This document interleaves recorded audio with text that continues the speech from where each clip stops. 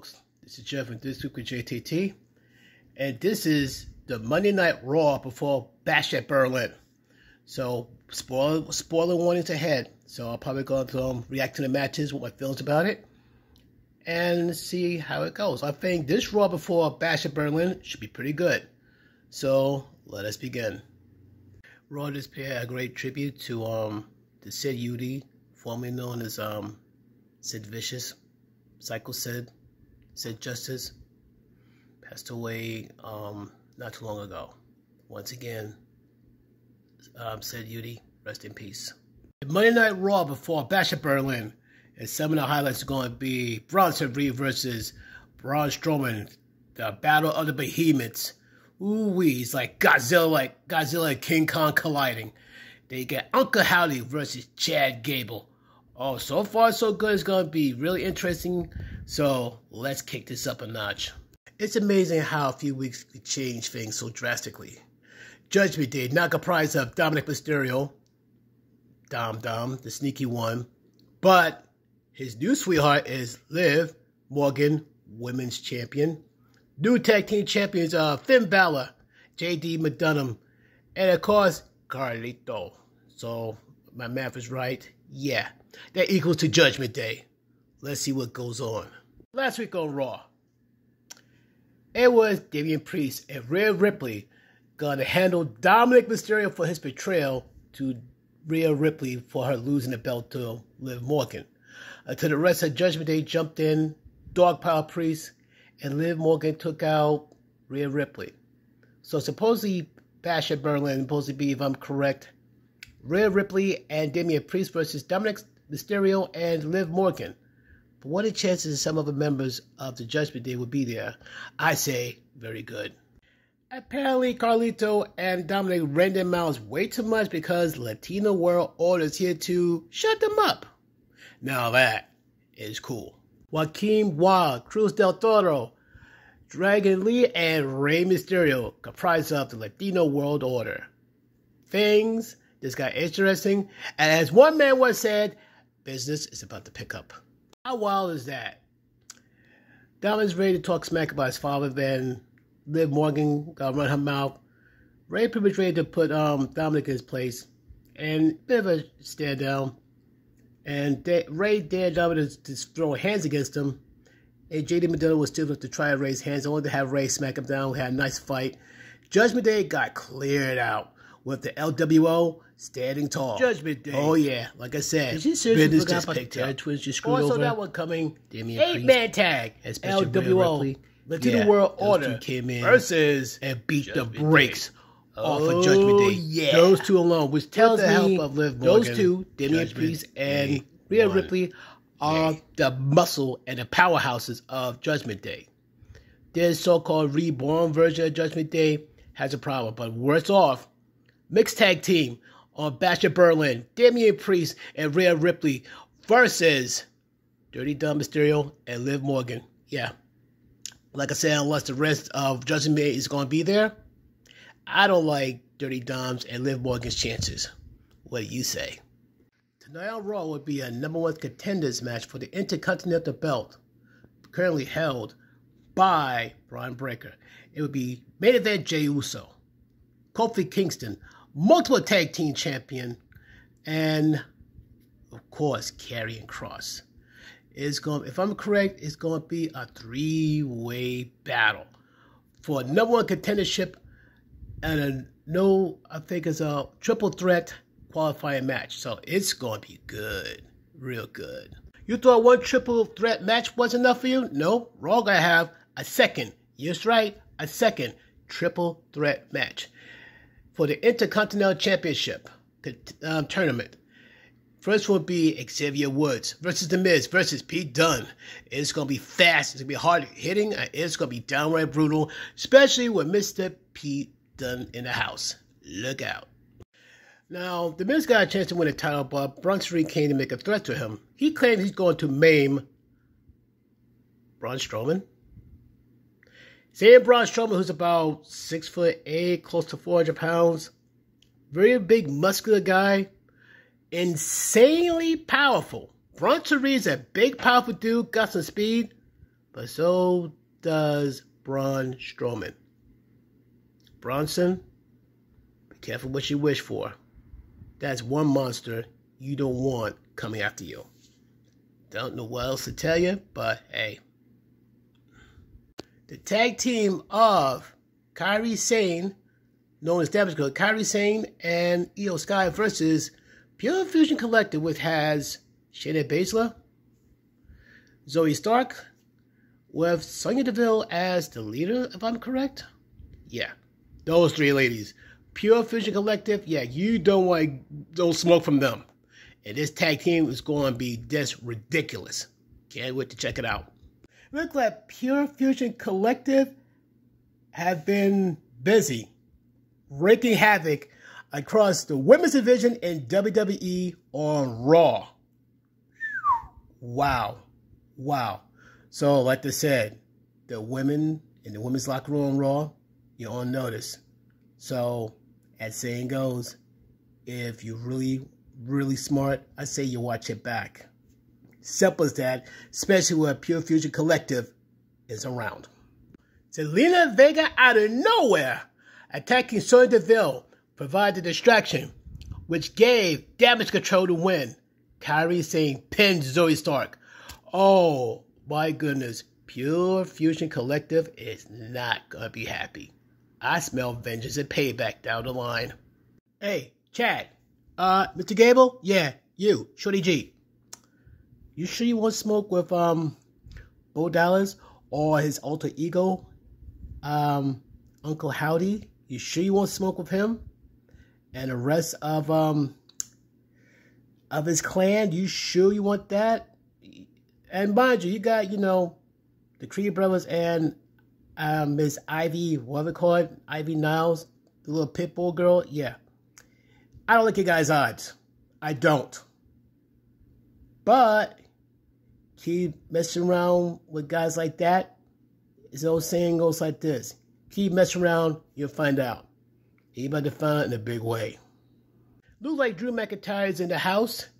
And from what I see, he still has CM Punk's keepsake on his wrist. Oh yeah, it's gotten so personal. It is so far from being over between CM Punk and Drew McIntyre. But at Bash at Berlin strap match, it's going to be bad. It's going to be brutal. And those who flinch and cringe easily, don't watch this match. These strap matches can get pretty messy. Drew McIntyre was in the ring, cutting up promo, talking trash, how a simple little, trinket like the wrist bracelet that belonged to CM Punk, saying how much pain he's going through trying to get it back. Talking smack, how he's going to take out CM Punk. Only had CM Punk came behind and whipped his back with the same strap he's going to use on him at Bash at Berlin. And boy, it looks like it stings. That got out of control really quick. Drew McIntyre had temporary control with the Glasgow kiss, but CM Punk retained control, used his strap to beat the brakes off him. He was beating Drew McIntyre like he owes him money. Now, the good news, security came, broke it up. Drew McIntyre got out of the way after he got popped with that leather strap. Flesh on leather, that hurts. And then CM Punk was so enraged when that happened, he took out his aggression on the guards, which is going to cost him some money in terms of fines. And as one man already said, I hope this guy's guy hasn't paid because CM Punk was pretty rough with them. Seriously, very rough. Bronson Reed put Seth freaking Rollins on the shelf. And unfortunately, Bronson Reed got the power and the muscle and the ability to do it. He did it. How long Seth Rollins going to be out? He guess as good as mine. His next target, however, is going to be a lot bigger, stronger, and way more dangerous. Monster among men, Braun Strowman. And a triple threat match for the Intercontinental Championship tournament starts with main event Jey Uso yeeting away. Yeet. They did a spot for college football, I think Georgia Tech. I forgot who Georgia Tech went up against, but Georgia Tech won. Sheamus was definitely a Georgia Tech fan, and Pat McAfee looked like he partied a little bit too much, but it's great to see Sheamus up and going, in good spirits and all that. always great to see Sheamus is in good health. All right, fella. Next place for the Triple Threat Tournament for the number one contender for the Intercontinental belt is Karrion Kross. I'm sorry, the entrance business from NXT is way, way better. And don't mind me. Like I said, I don't mind. Like I said, Scarlett being a brunette, I have zero problem with that. I'm here for that all day. But still, the entrance business from NXT, you should have kept it. It was pretty awesome. And also, he's part of Final Testament. Interesting.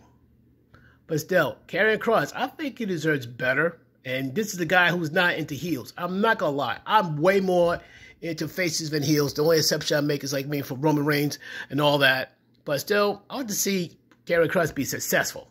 But let's see how this goes. The final entrant for the Triple Threat match to be part of the Intercontinental Tournament is one part of the New Day, Kofi Kingston. Multiple tag team champion. I think one-time world champion. I think multiple time Intercontinental. I think U.S. champion. I think U.S. champion. I think he got U.S. I'll check later. Talk to you later. People might say I'm wrong or jinxing, but do you see some cracks in the New Day foundation? Or I had to go down the dark road? Do you sense a possible breakup of the New Day? I say it will be Xavier Woods who steps out.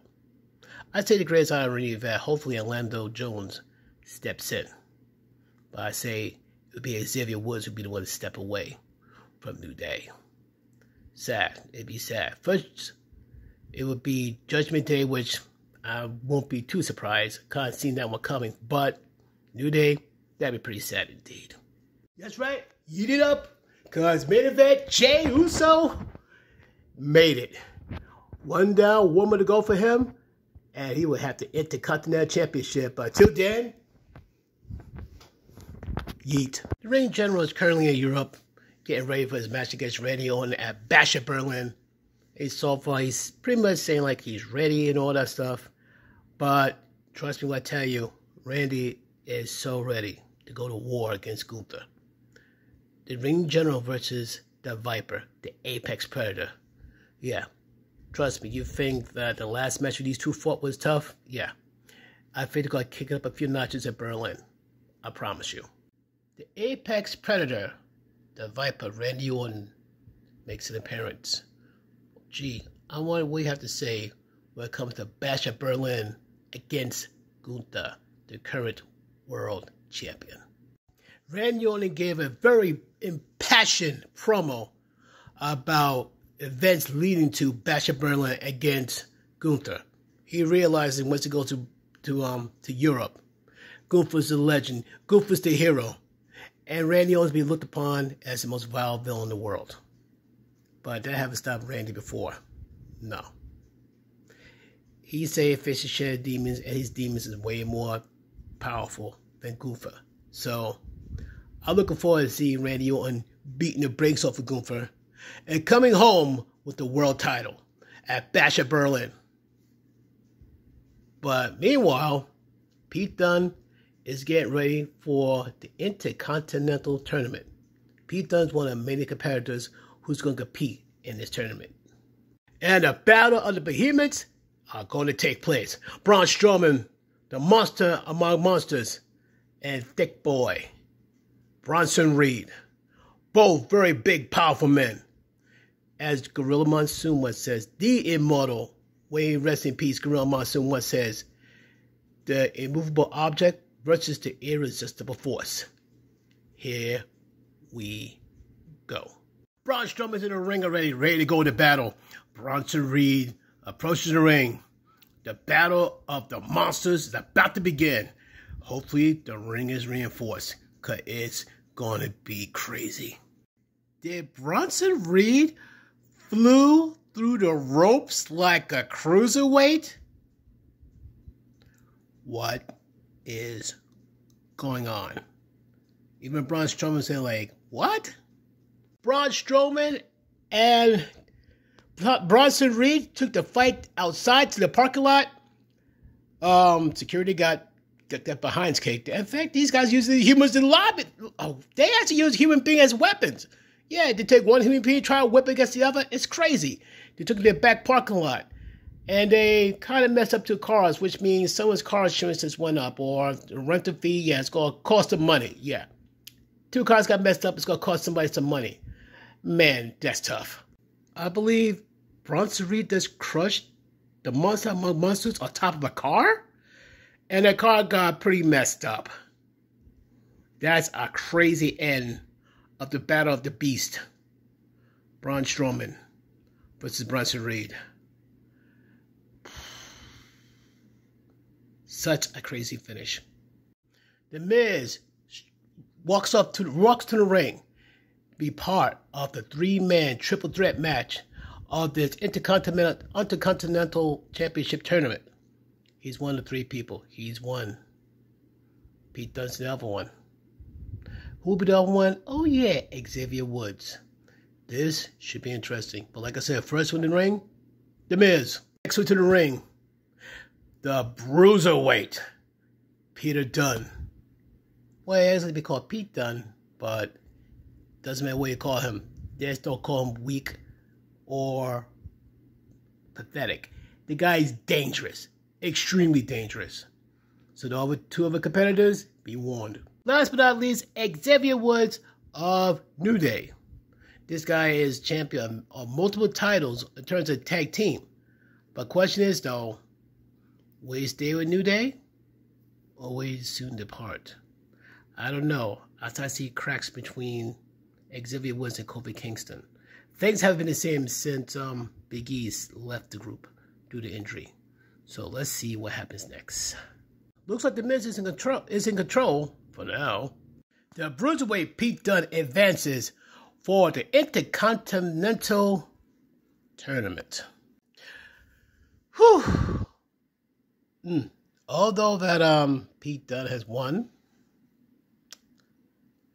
and all, Braun Breaker is not impressed. He's not impressed with those who won. Now, Pete Dunne won against The Miz and Xavier Woods. And unlike the earlier match, you got Karrion Kross, Kofi Kingston, and Jey Uso. But Braun Breaker, well, here's the thing though. There's only two guys so far in this fight who won. Who got qualified. There's two more guys. So if I was Braun Breaker, yeah, he's a tough dog. But there's two more. Question is, who's the other two other guys who gonna come up to be the winner? So it's gonna be good. I promise you that. So all in all, you got Jey Uso, first qualified for four-way dance to compete for the Intercontinental belt, followed by, of course, Pete Dunne. Now, Braun Breaker is not all that impressed, but guess what? You still got two other men who are going to enter there. The first two may not impress you, but the question who be the other two? That's a big question. And I was you, Braun Breaker, don't get overconfident. You're big and bad tough. On a one-on-one match, boy, you got four other guys, you got to fight. Good luck. You must be in a battle royal.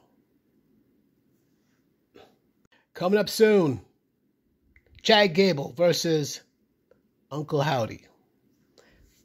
He thinks he's just going to fight Bo Dallas. Thinking like, well, Bo Dallas had a match. He's just an ordinary man. I don't know. Bo Dallas been for some very interesting changes. And Chad Gable's going to find out pretty quickly how this Bo Dallas is going to be different from the Bo Dallas we knew from the past. Yeah, the Terror Twins, Damian Priest and Rhea Ripley, yeah, they're coming for blood. But not just for Dominic Mysterio and Liv Morgan, the rest of the Judgment Day, Carlito and Finn Balor. If I'm a betting man, of all people you're going to put a target on first, it was start with Dom, then Liv, then Finn, JD McDonough, and Carlito, they saved the best for last for you. They might take that apple and shove it to a place you don't want it. I give you a clue. It won't be down your throat. Just saying. Corey Graves and Michael Cole give a very touching, a very heartwarming tribute to to Sid Udy, formerly known as Psycho Sid, Sid Vicious, how they, were influenced by him in the wrestling business. Once again, Sid Vicious, Sid Udy, rest in peace. If I'm saying this correctly, though, for next Monday Night Raw, which would be the Monday after Bash at Berlin, it'd be Sheamus versus Big Bronson Reed versus Ludwig Kaiser. If I'm a betting man, it's going to be mainly between Sheamus and Big Bronson Reed. Nothing against Ludwig Kaiser, but Sheamus and Big Bronson Reed, yeah.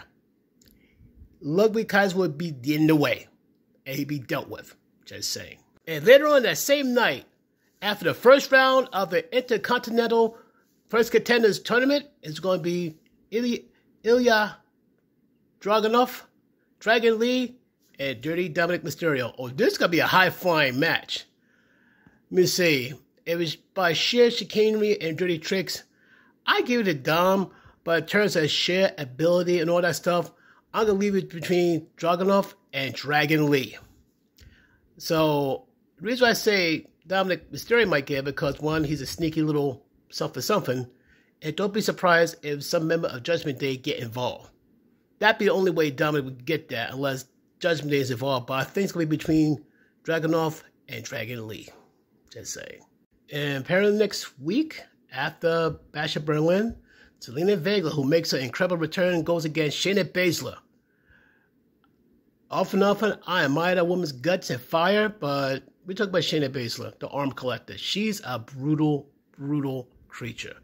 So Zelina Vega, exercise extreme caution. I mean, exercise extreme caution. Shayna Baszler is nothing to mess with. Seriously. And it's finally going to happen. Chad Gable versus Uncle Howdy.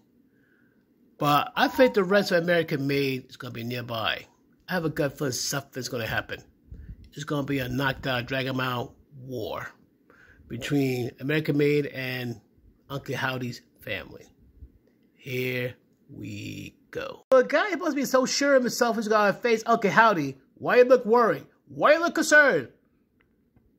Do you by chance regret your decision to face Uncle Howdy, maybe? And now enter Uncle Howdy and the rest of the sick Wyatt family. The match is going crazy. Chad Gable had a little bit of advantage until Uncle Howdy said, you know what, I had enough. And he started beating the brakes off of him. The ref got knocked out. Creed Brothers got involved. Ivan Knights got involved. But when Uncle Howdy started laughing, despite how bad he looks, it's never good. Why? Lights this one out. That's all you need to know. And after the Wyatt sick family just took down the rest of American Made, and a Sister Abigail later, Uncle Howdy is victorious.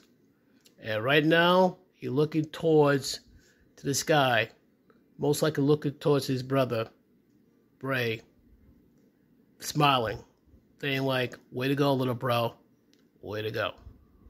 That was the Raw before Bash at Berlin. Next would be the SmackDown before Bash at Berlin. See you soon, folks. I'll see you on SmackDown. Peace.